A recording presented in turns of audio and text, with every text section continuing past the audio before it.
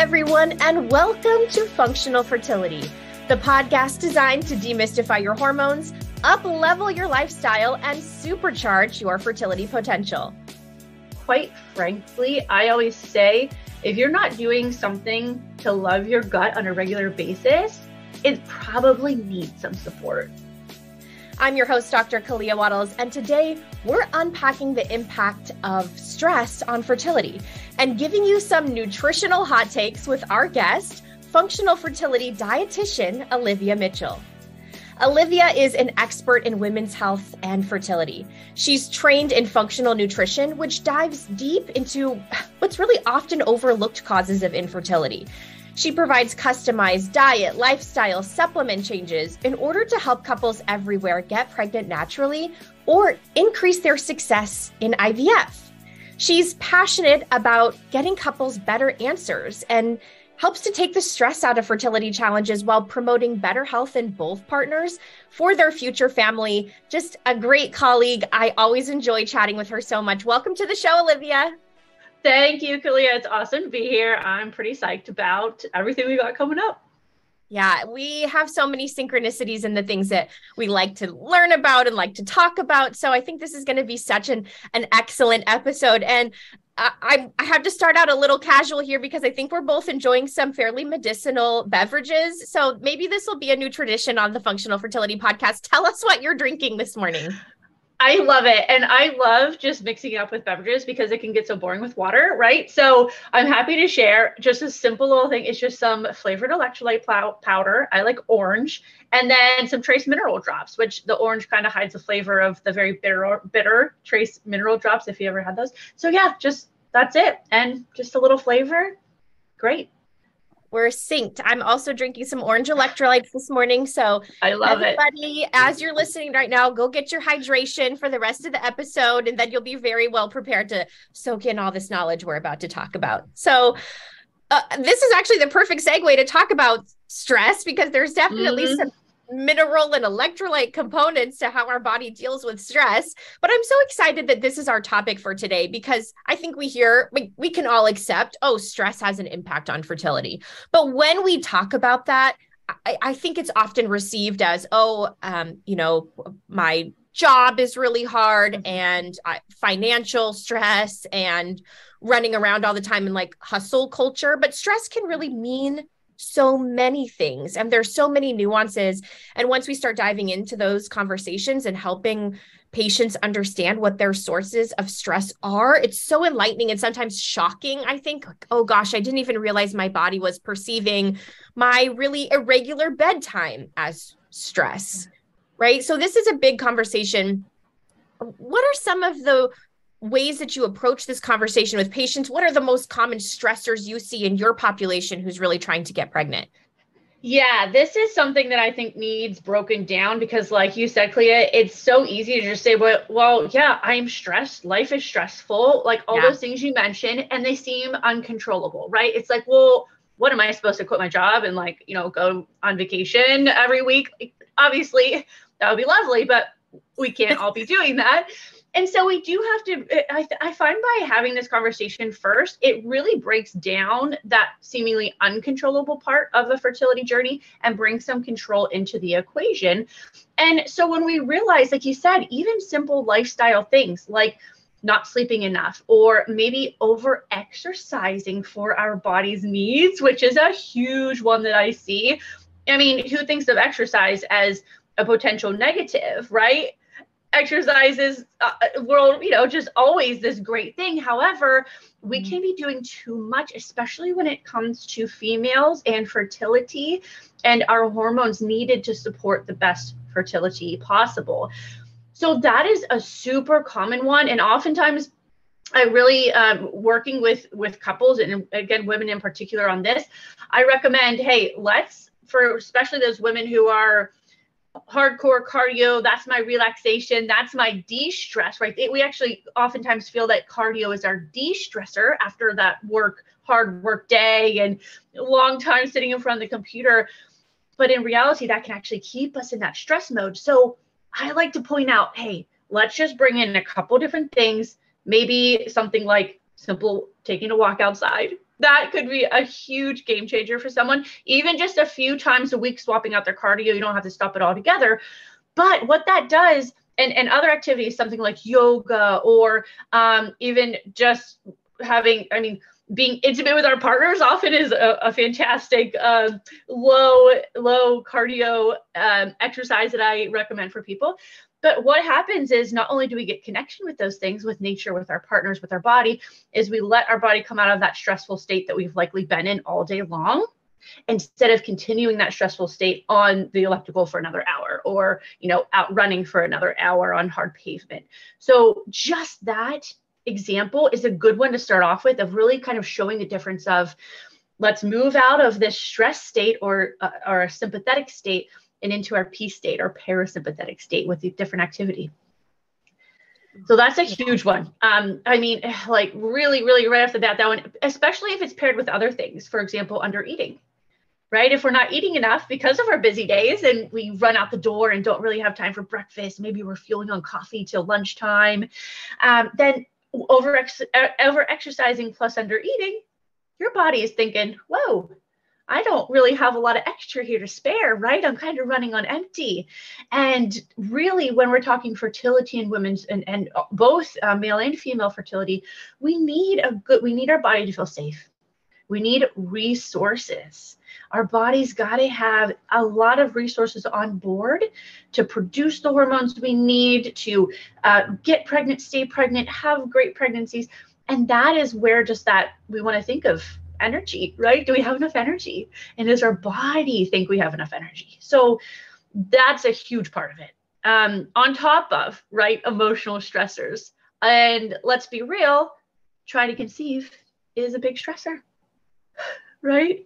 We can't forget about that on top of everything we're talking about. So we do have to really think of, okay, yes, we can't control some of these things. And yes, it is oftentimes stressful when we're trying to conceive. So let's really make sure our bodies are feeling nourished. Make sure we're eating enough. We're fueling our tank. We're bringing in more than we're putting out. And then really the last part of this is physiological stressors, or we could think of these as internal stressors.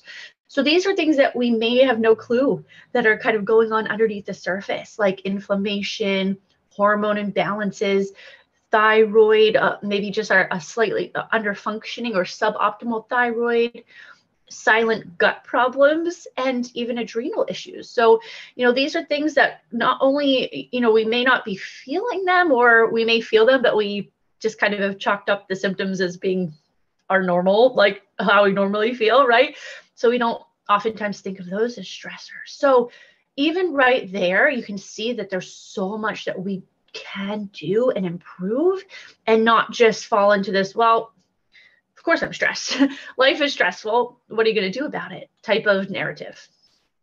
Yeah. Oh, that was so much to chew on there. I have so many points that we'll have to go back and touch on. But the first part I want to go back to is, I love how you framed this as, there's some aspects of this modifiable lifestyle behaviors that we can act on right away. So when things feel out of control and you feel like, I've done everything and I've asked all the questions, well, let's just really return and dive into that lifestyle piece, because that's where we can actually see the greatest impact. For, you didn't necessarily need to spend any money to adjust your bedtime, or to change the time of the day that you do your cardio, or to shift your eating windows. Those are all things that you can just do. And so I think that's the first part I want to go back, talk about. The next thing I want to highlight is in your education that you provide, I see you talk about nervous system dysregulation. And that really plays into this safety piece when you were talking about having an energy balance that's favorable for reproduction. When we look at the research of things like energy balance and adequate sleep, these things that, as you said, make the nervous system feel safe, they actually call it predation risk. Like, that's how our nervous system perceives these things, is, are we about to be eaten by a dinosaur or not?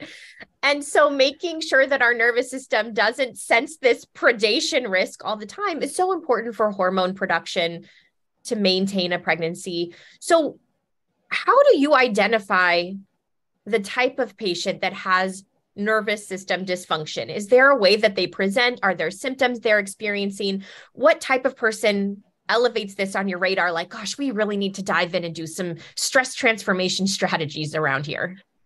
Yeah, and I think this is such an important piece because we don't, and I think I can speak to this personally because I am and definitely was more of this person as well. We So all are right? at times deeply relate. Absolutely. So, that we want to, when we think of this person that might have nervous system dysregulation, and as you mentioned, we're kind of, our bodies feel like we're just kind of always fighting for survival, basically, but it's modern threats like Instagram and our finances and our stresses about getting, the family and job stuff. All these things keep our body locked in that state. So when I first am speaking with someone or wondering if this is a potential consideration to help their fertility, we're thinking of the type of person that just is always on the go, not really comfortable relaxing, right? That person who can't sit still or always needs to be doing something. Oftentimes it can be accompanied with sleep issues, troubles falling asleep or staying asleep.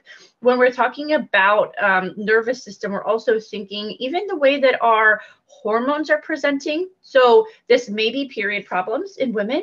We could be having long, short periods, painful periods, non-existent periods, or really kind of random ovulation. And so, there are physical manifestations. Our body's really showing us these things. And then there are also kind of some, I want to say, personality or even just like lifestyle factors that we also want to consider. Not that our personality is driving fertility issues. However, when your body is driving those personality things like that inability to relax or, always needing to stay busy, always feeling like the other shoe is going to drop. Maybe you're a type of person who makes mountains out of molehills, kind of always on that high level of, perceived stress. Then we want to dive deeper and look at those symptoms. We want to dive deeper and look at labs. We want to dive deeper and really see the story that your body and your hormones are telling that's actually could be contributing to these personality traits, which is a kind of, way to flip-flop it because we're thinking, well, yeah, that's just me. That's who I am, right? Like I'm type A, I'm perfectionist, I'm a go-getter. That's made a lot of people very successful in their lives, right? And so we don't want to necessarily come at that, but we want to think, what is our body? How is our body actually handling all of this? And is it actually kind of keeping us in that state when maybe we no longer need to be, or it's no longer serving us? And so that's a big thing that I like to kind of uncover with people. Yeah. Well, let's dive into this. One of my mentors says that when you have a hormonal imbalance, it's really an appropriate response to an abnormal situation in the context of your life. So if you have elevated cortisol, oftentimes that is an appropriate response to what's going on with your circadian rhythm, your stress, your level of perceived stress, your nutrition. Your body is trying to help you by saying, okay, let me give you some extra cortisol so that you can be with it and you can react and you can be energized. So I think that that's really important, that there's a bi-directional communication. Our hormones kind of influence our lifestyle and our lifestyle influences our hormones. So great point there. Yeah. And that's other systems in the body, right? Our thyroid, our gut, all of these are going to respond appropriately to that environment. Right. Yeah. And so oftentimes we need to thank our bodies, quite frankly. And I know that can sound strange, but let's thank our bodies for getting us through those stressors, right? And helping us and really responding how they needed to. But we also need to maybe say, thank you, but we can handle this better going forward, or we can handle this differently going forward with the tools that we're now learning. Find a little bit more balance in this path forward. Olivia, you talked about inflammation as one source of stress that just might not be as intuitive. Once you kind of learn what inflammation might look like with water retention and joint pain, I think those are more obvious signs, but there can be very subtle signs of inflammation in the body. So this is an area where I really go looking for labs. What are some of the most common sources of inflammation that you find in your fertility patients? Inflammation is quite sneaky, right? It's Mostly. very hard. Yeah. And it's one of those things where, as you meant, like, we may not feel, right? Or if we feel it, we don't know that that's what it is. And so common sources or stems of these inflammatory processes that I find are really beginning in either some gut dysbiosis. Yes. So imbalanced gut bacteria, which quite frankly, I always say, if you're not doing something to love your gut on a regular basis, it probably needs some support, right? Like there's so many things in our life that affect our gut that if we're not actively working on it, then, and that could be very simple things which we could talk about, but if we're not actively loving it, gut is likely a place that we need to dive into. Other areas include blood sugar imbalance, which is a huge one. You're like, yeah, that's huge. And blood sugar imbalance is so common. And again, it can present in different ways in different people. Oftentimes we think blood sugar, insulin, then we kind of think of diabetes, overweight, right? Yes, we could have that energy balance issue and have high insulin causing inflammation, especially in the ovaries, but also low blood sugar. Right. So in that person that we're kind of talking about, maybe running out the door quickly without having a protein-rich breakfast, maybe just fueling up on a second coffee because they need that bridge between, the morning and the afternoon. And our blood sugar is often dropping low, and subsequently it's likely coming high in times as well. High cortisol also impacts our blood sugar. So those things really are huge, huge root causes that I often dive into with people, among others, things like vitamin and mineral deficiencies, general things that we're eating causing inflammation, right? Inflammatory foods, which is just, it's all over. And so those are some very common and oftentimes what I say, like low-hanging fruit, but that are so impactful to dive into, do a quick reframe, and really see the difference that your body can do with making those swaps. And one thing, actually, I just kind of learned more about this the other day in some of my continuing education. And I'm sure you're well aware, Kalea, because you're so familiar with inflammation and mitochondrial health and ovarian function. But I found it so fascinating that the oocytes in the egg actually contain the highest number of mitochondria of any cell in the body. Mm-hmm. And I was just like, oh my, it makes, the more you learn in this, everything does connect and it comes back to everything that we're talking here. But it was just a huge light bulb moment for me, like, oh my gosh. And that is why all of this stuff is so powerful, right? So that's what I like, that if you take any pearl away from this, like inflammation is going to have a big impact on the actual egg that you're going to ovulate and hopefully become pregnant with. Yeah. Inflammology could be a whole study of medicine. I mean, this is a really, really important for fertility. I absolutely agree. The gut is a huge source of inflammation, whether that's intestinal hyperpermeability or we're eating foods that we're sensitive to, the dysbiosis. I mean, they don't say health begins in the gut for no reason. There's absolutely truth there. And then actually just thinking about the entire tube of our digestive and assimilation systems and looking in the mouth, periodontal disease, I see as a huge contributor to inflammation. I always do a gum exam with my fertility patients and they say, what are you doing? Why does this matter? But we know that gum inflammation can significantly impact a systemic inflammation. And, as you mentioned, we see inflammation extending into the ovaries. We see it extending into the endometrium. If you're a sperm producer, we see testicular inflammation that really impacts sperm production.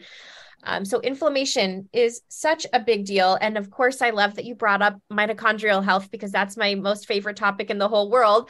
And I just have to put a teaser out there. I just did a lecture at another conference about ovarian aging and reproductive longevity. And inflammation is such a significant driver of aging in our reproductive system because of the way that it affects the ovarian tissue itself. It causes atrophy or a wasting away of that ovarian tissue. And we see this accelerated aging.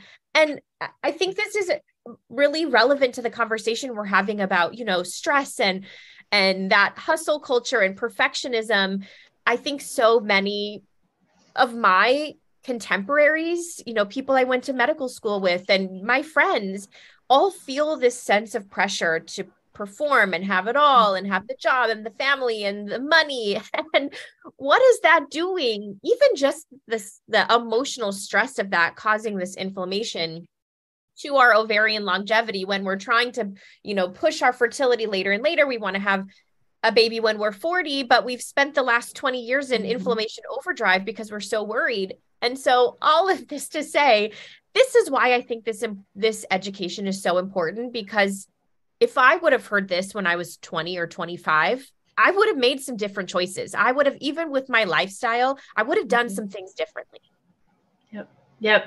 It is very powerful. And again, just to switch that narrative to kind of feeling a little bit more of, hey, what can we actually do to improve this? And it might take a little bit of time. However, when we consider in the long run, kind of the path that we're running and this path to possible burnout, all because of what, like you mentioned, all these things that we want to accumulate, then what's really most important, right? And not that we have to choose or we can only do one, but really considering how we can preserve and really address this inflammation as we live our busy, productive lives and really have better outcomes in, if we want to start a family later, or we're continuing our families, or however we want to really think about that fertility picture. And this is, my husband and I were actually talking about this on a drive the other day too, just about like how stress, again, this idea of stress, right? It's so all encompassing, is so different now with all the things that you just mentioned, right? All of these,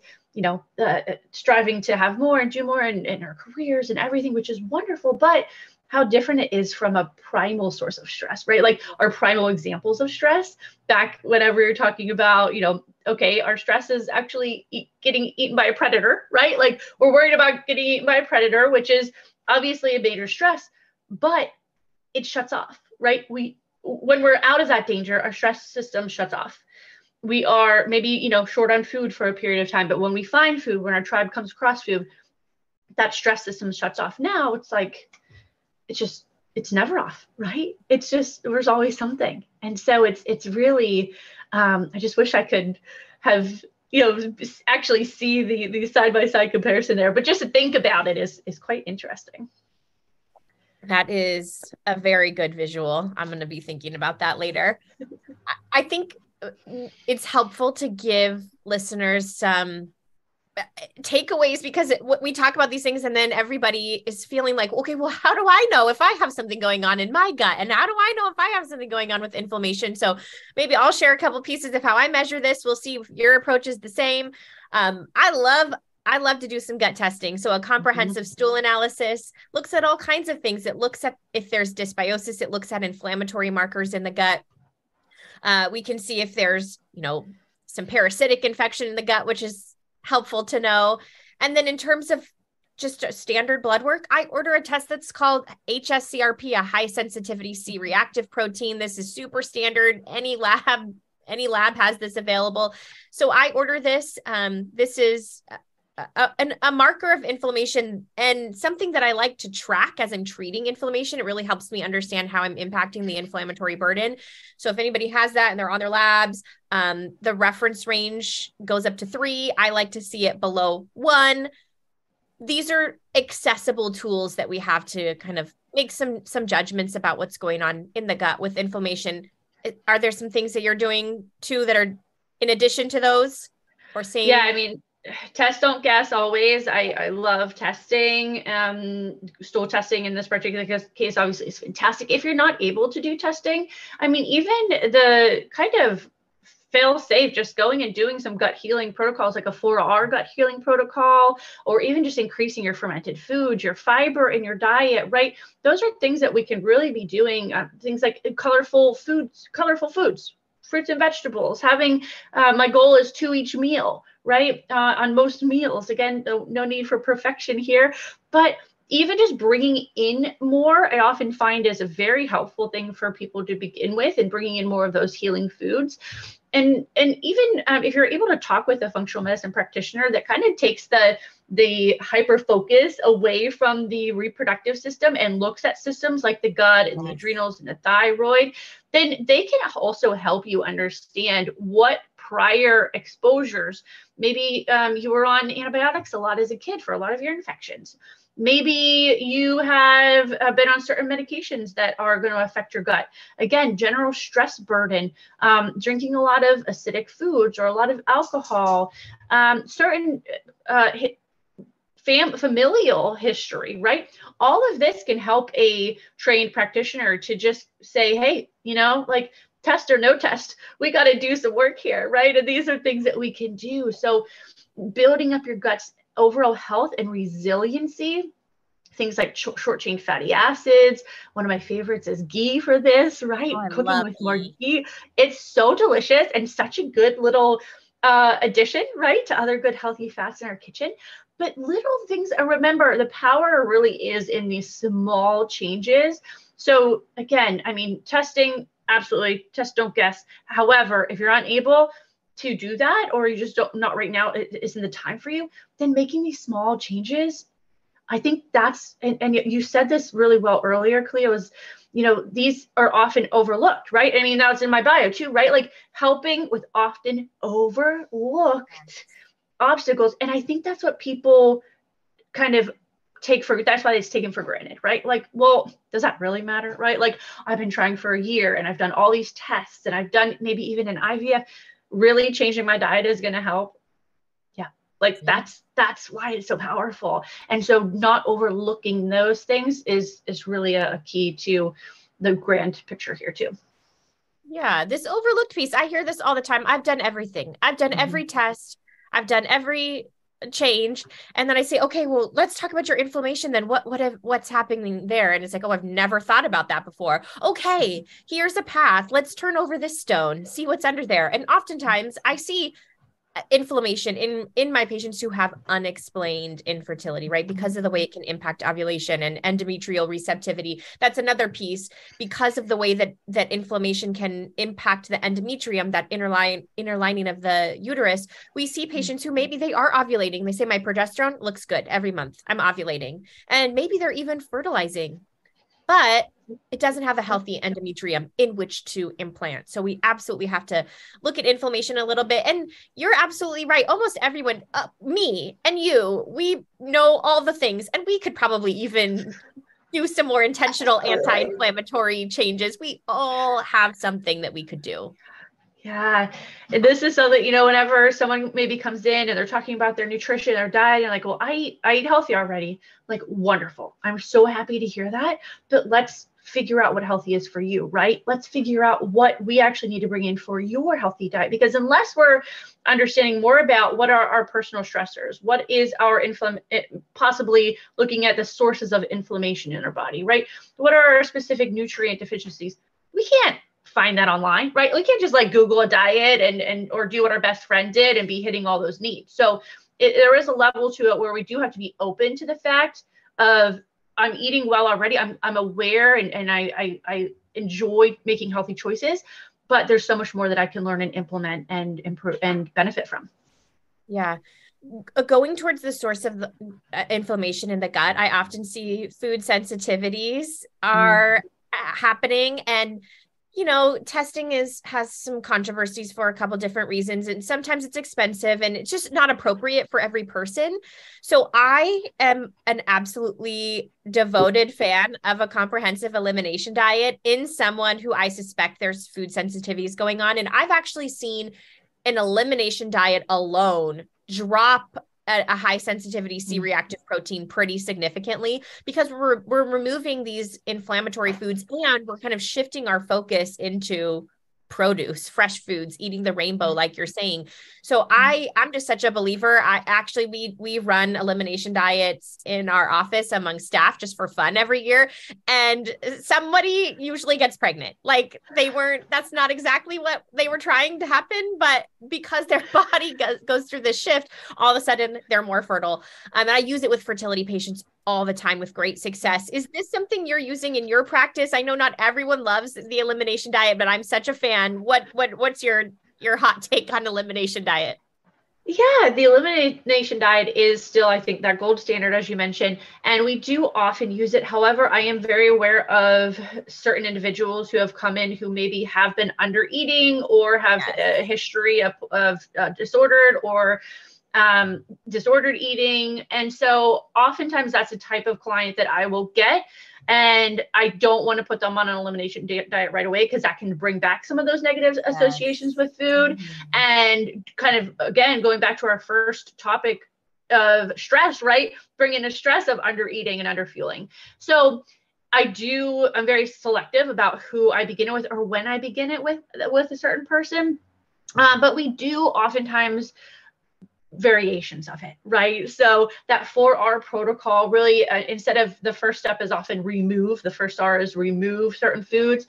I do a reduce, right? So let's reduce certain foods and bring in, and then kind of bring in other foods in their place. I'm always trying to come out bringing in more things than taking out, especially in that particular client that needs that little bit more of that surplus picture than a taking away picture. Yeah, super healthy approach, realistic, approachable, reasonable.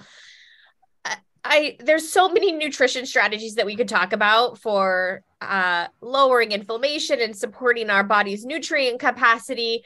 I'll just give one more kind of strategy a shout out. I love a Mediterranean diet. There's so much research in terms of fertility for both men and women. So if somebody's feeling like, I think my diet's pretty healthy already, I might just explore a Mediterranean style that really focuses on the fat and the fiber and the B vitamins. Is that something you're recommending often as well? Great foundational diet right there. Absolutely. And bringing in more colors. That's something that the Mediterranean diet does as well, not just in fruits and vegetables, but spices. So we know that spices and herbs have a really powerful anti-inflammatory effect on the body. And so that's something as well. Even if someone's coming in with like a pretty darn good diet, it's like, okay, we can usually always add in more of those therapeutic spices and herbs into our cooking, whether they're dry or fresh, bringing in that color, bringing those antioxidants. And that's something as well that I love about a Mediterranean diet, bringing in that really anti-inflammatory foundation. I oftentimes do a combo of more like, not that I like to get caught up on labels, but more of a paleo-based and Mediterranean as well, depending on where someone's starting, kind of bringing in a little bit more of that, dropping possible triggering foods like gluten and dairy if they're not at a point where doing a food sensitivity test is appropriate, and then bringing those in and reintroducing those in a really upgraded way can be just really round out that idea of that anti-inflammatory whole foods, good quality fat diet. And oftentimes it's much more satiating for people. You probably find this all the time too, but they're like, sometimes when they start, they can't even finish the food on their plate that we have in a given meal plan for them.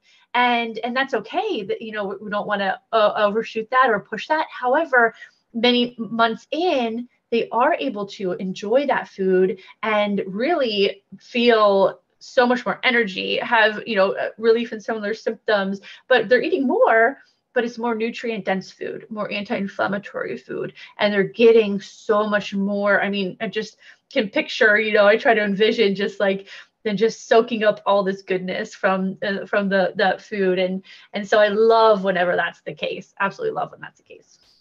Yeah. I love that you brought in the spice component, because spices and herbs, I think, are underappreciated in terms of their medicinal value. And when we're looking for food variety, sometimes we'll do little challenges with patients and say, okay, let's eat 10 different types of plants, or some for the more advanced, let's eat 50 different types of foods this week. And herbs and spices absolutely count. So I love that you brought that up. It's also interesting, all this talk about, the fat and the fiber. What I should have told you all earlier, because it's so fun, is I'm wearing a continuous glucose monitor right now. So I'm watching how my blood sugar is reacting to foods in real time. But even more interestingly, I'm watching how my mood is impacted by those peaks and valleys in my blood sugar. And you can absolutely tell. I mean, I think when I used to be hangry, I would, be snappy and be irritated and feel like hot and flushed and almost like I was getting sick.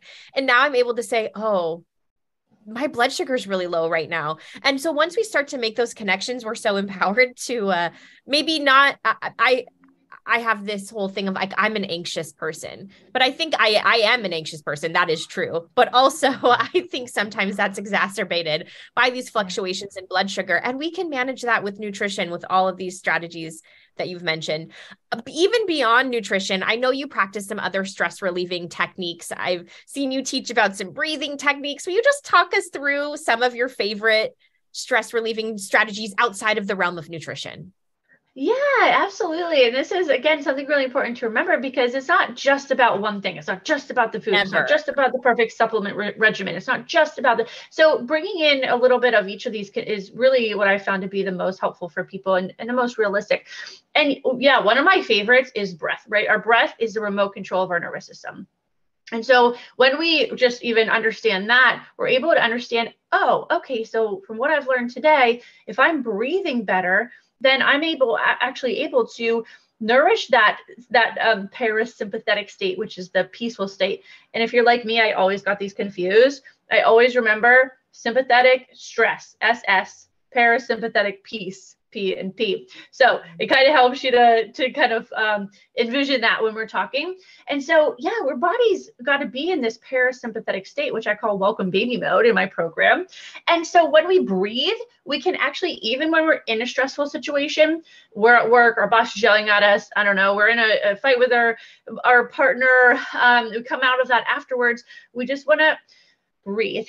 And it sounds silly because, of course, you're breathing already, right? However, we want to be breathing in a way that really helps our body to come out of that stressful state. And I call this belly breathing. Well, it's called belly breathing. I didn't name it. Belly breathing. What we do is just breathe in through our mouth, and you feel your belly expand. So you can actually put your hands. I love putting my hands right on my belly, or even lower abdominal region, right? Thinking of your womb area. You put your hands on your belly, breathe in for 3 to 5 seconds, feel your belly expand, and then breathe out and feel your belly come back towards your spine. And consciously breathing in this way, right? Belly breathing. It's called diaphragmatic breathing, whatever we want to call it. If we just think of our regular day-to-day, how many times are we actually deep breathing like that, right? Probably not a lot. Most of us are really poor breathers. We're slouched over our computer. We are inhaling really shallow. We're not really getting that exchange of air and gases like we need to, like CO2. And so just by doing that 3 times in a day, right? Even, 3 minutes, 3 times, whatever you can do is a huge improvement for sending a different message. And this is where I think it's really powerful. Sending a different message from that stress coming into your brain, and what that brain sends to your body, your ovaries, your fertility, your hormones, right? Because stress will always be there. Stress, there's no getting rid of it. We are going to feel it. We're going to see it. We're going to perceive it in our brain.